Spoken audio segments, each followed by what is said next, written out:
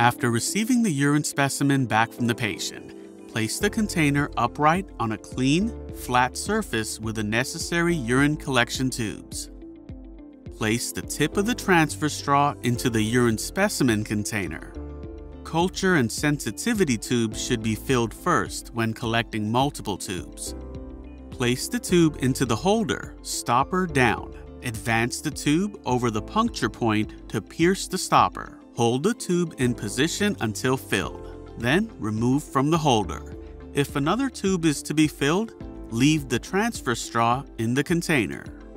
Preservative tubes must be mixed 8 to 10 times by inversion.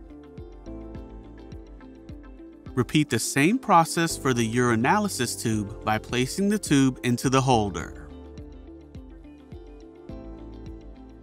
Remember, mix all preservative tubes 8 to 10 times by inversion.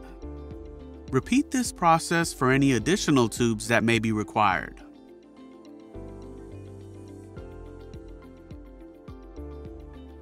Label each tube according to your facility's protocol and send to the laboratory for analysis.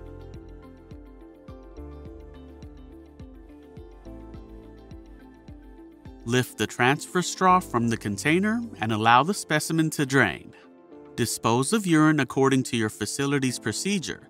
Discard the transfer straw into a sharps container and place the cup into biohazardous waste.